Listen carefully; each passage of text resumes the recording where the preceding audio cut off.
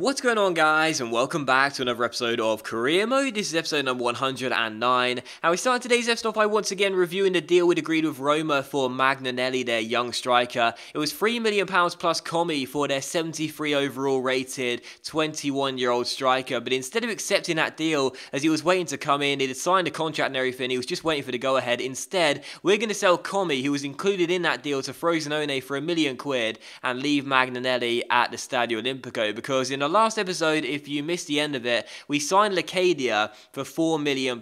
He's 77 overall, a decent striker coming in there, and for £4 million, a bit of a bargain, really. And Magnanelli coming in would be behind Bacca, would now be behind Lacadia, and potentially, depending on what happens this season and what formation we play, also possibly maybe behind Fekir as well, a new signing. So he'd be third choice striker at the absolute best anyway. And the fact of the matter is, I think with just a little bit of money left over, we shouldn't be looking to sign a third choice striker, really.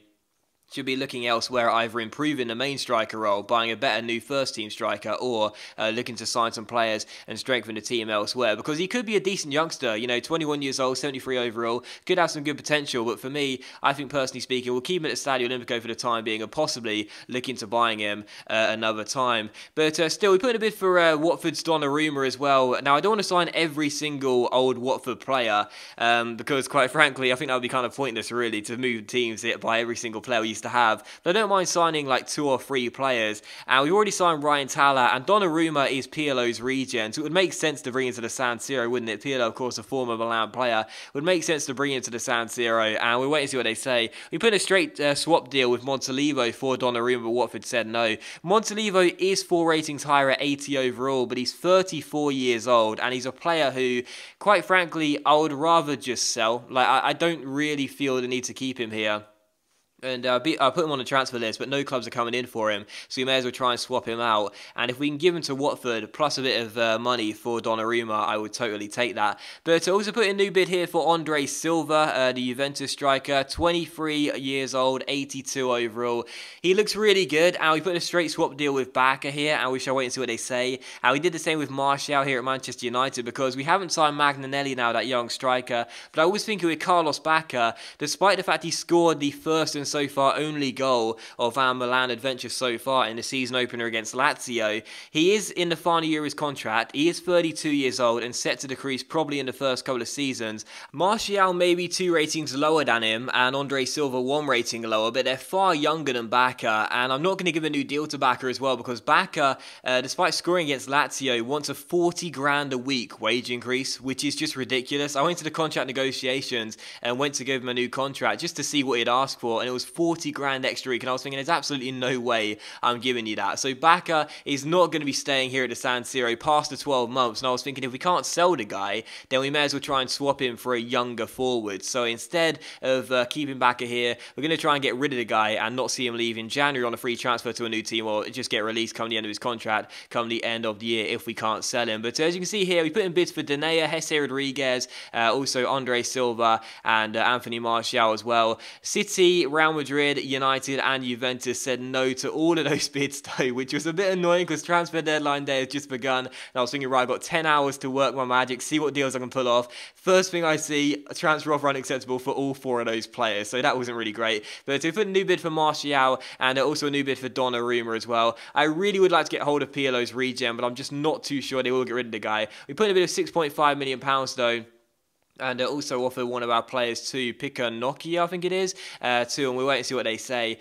So we put in a new bid for Pirlo's regen, and also a new bid for Andre Silva as well. 10 hours to go on the clock, really. There's enough time to sort out at least one deal here, but I was thinking I just want to make sure I get one of them done, and I put in a bid here of £3 million plus Bacca for the 23-year-old striker currently at Juventus. Also a new bid for Jason Denea as well. Can't really see this one coming off though, just £1 million plus Nkulu. I can't really see City saying yes to this deal. But following that, once again, more transfer bids rejected. All 4 clubs once again saying no. No from Watford, no from Juventus, no from United and City as well. So a new bid for Donnarumma. We put in a bid of, I think it was £8.5 million plus Piccanocchio this time, and we shall wait and see what they say. And also put in a new bid for Anthony Martial of Manchester United as well, because again, I do take the point with Bacca. He scored on the opening day against Lazio. We could give him a new contract, but at 32 years old, 40 grand a week is not too much to pay for a new deal for an 83 overall rated striker. But for me, I'd rather swap him out and get a younger striker in to replace him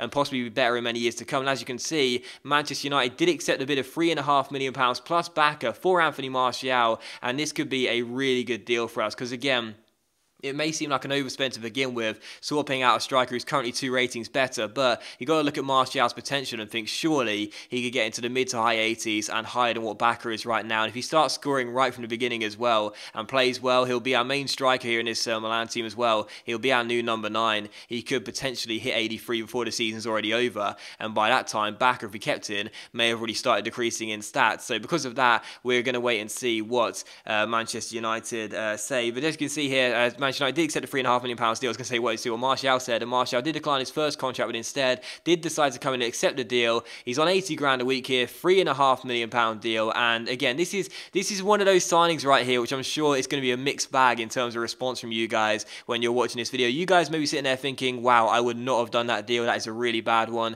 I think you've overpaid for a player who may not develop, may not do well for you, whereas Bakker already scored on the opening day. But for me, here at Milan, I'm going to take this gamble. I'm going to sign Martial, 23 years old, 81 overall right now. Again, £3.5 million plus an aging striker who was set to decrease in the first season and could potentially as well end up leaving the club for free in January or come the end of the season. We'll take Martial in plus that £3.5 million on Bakker, and we shall wait and see whether it turns out to be a good piece of business or not. But also as well, one final signing on deadline day too as the clock was running down. Donnarumma finally, after about 10 bids, Watford did accept a straight bid of £9 million for Pirlo's regen. We give him a contract. We shall wait and see what he says, as Piccanocchio ended up going to another club instead as he got sold there. He declined his first contract, but as you can see at the second time of asking, Donnarumma does agree a new deal, and Alex Donnarumma is going to come in, and Pirlo's regen will sign for £9 million.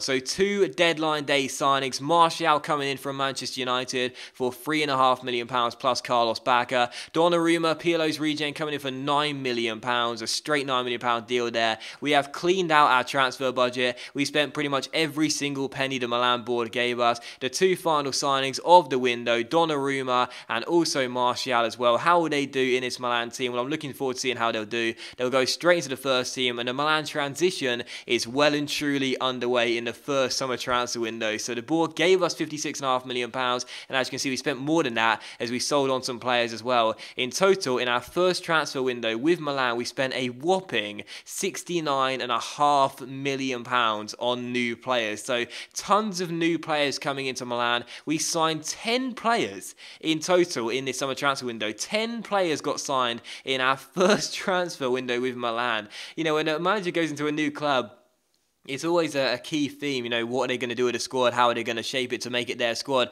I wasn't expecting to make 10 signings in the first summer transfer window, but that's exactly what happened. 10 new players coming into the team, and I'm pretty pleased with the business we've done. You know, £69.5 million is a lot, but when you look at the players that have come in here, look at the age of the players. So many of them are so young, and there's a few teenagers in there, lots of early 20-year-olds as well. It's a really young team we're building with Milan, and the players that are leaving the club as well are in their late 20s to early 30s. We're beginning to transition the Milan side from an aging one to a young one right off the bat, and although the side may not be significantly better in terms of quality, it is significantly younger in terms of the average age, and that was the main thing when coming into Milan. You know, there was so many aging players here, so many players only on 1-year contracts, and there are still quite a lot of players still left on the club here that still only have 1 year left in their contracts. There were quite a few players here who quite frankly were just, you know, too old really to be considered part of the future here with Milan. Instead, they were just part of the furniture. So really the main thing we had to do was make the squad younger right from the beginning, and £69.5 million spent on a lot of players. I know, you know, you look at that squad and think, really, that wasn't the best of business, but to be honest, you look at the players coming into the first 11 as well, 6 of the 10 new players coming into the Milan squad, you know, 10 new players getting signed, seriously. 6 of those players are going to go straight to the first 11, Martial, Fekir, Ryan Tala, Capello, Sidi Gadi, and also Donnarumma as well, and then you've got the likes of Lacadia on the bench as well, and the free agents too. You know, in my opinion, we've done some alright business in terms of making the squad look a lot younger, and that was the main thing, because with Milan, they were on the verge of collapse really before we joined them. They had so many aging players, and again, so many players on just one-year deals as well. They were looking like a side who didn't really look like they knew what they were doing in terms of building for the future. Instead, they were building a retirement home at the San Siro. It was ridiculous. We changed that. We changed it completely right from the beginning. There's still a long way to go, still a lot of work to do, but I'm excited for the potential of this squad. It should be a really good fun challenge, and now the first summer transfer window is out of the way as well. I'm looking forward to seeing how our players will do now that the transfer window has slammed shut. Well, they can be really the heartbeat of the team, these central midfield players, and we've got a new one making his debut today. What do you make of it, Alan? Well, I'm impressed by the signing. I think he'll give them a bit more composure in the middle of the park. He can get up and down. He's a good pass for the ball. It's a debut for the new forward today. Yeah, and with that comes a little bit of pressure, because everyone's expecting you to score the goals. The fans are, I think. And for the first and only game of today's episode here, we will take on Sampdoria at the San Siro. So Martial making his debut, and Donnarumma as well making his debut as well, Pirlo's regen. Of course, Pirlo spent 10 years at Milan, so hopefully Donnarumma will have just as long and as fruitful as a career as Pirlo did. But taking on Sampdoria for the first and only game of today's episode here. First chance would fall to us in the 31st minute. Anthony Martial was played through here with a fantastic through ball by De Sciglio, but sadly our new number 9 couldn't hit the target, and the shot went into the side net and behind for a goal kick. In the 41st minute here, another good chance for us to open the scoring. Martial finds Fekir here, and the French strikers link up. He plays the ball inside towards Martial. He goes for a backheel shot. It's a great block by the defender, and then Consogli makes a great save, and Sampdoria get the ball behind for a corner. So still 0-0 in this game. And from the corner, El Shaarawy crossed the ball into the centre. And the header is won by Martial, but once again, it's another great save by the goalkeeper, having a fantastic half, and he ensures that going into the break, it was still Milan 0, Sampdoria 0. So goalless at the break. We have been playing better, but Sampdoria's pass accuracy was the really frustrating thing in this game. They'd had more possession, they were keeping hold of the ball so well, and in the second half, they were time wasting to the extreme. In the 81st minute here, they went to the corner flag and tried to hold on to the ball and stop us from winning the ball back to get any more attacks. Thankfully, we would win the ball back here and have one final chance as Suso wins it and gives it to Siligardi. I failed to create too many chances in the second half because they had just completely slowed the tempo down, and I could barely get the ball off them here. But as Martial and Fekir link up down the left-hand side, the French striker goes down the left-hand side, gets inside the area, plays across towards Locadia, but the goalkeeper for Sampdoria was having an absolute stormer. Another fantastic save. It's still 0-0, and from the corner, El Shaarawy crosses the ball in, looks for Ryan Tyler, who wins the header, but it's cleared off the line, and unfortunately for us, in our first ever home game with Milan at the San Siro, we are held to a goalless draw by a stubborn Sampdoria side. So the Sampdoria defence held strong. They managed to get the clean sheet thereafter and the point, and the game does finish Milan 0, Sampdoria 0. So we spent £69.5 million on new talent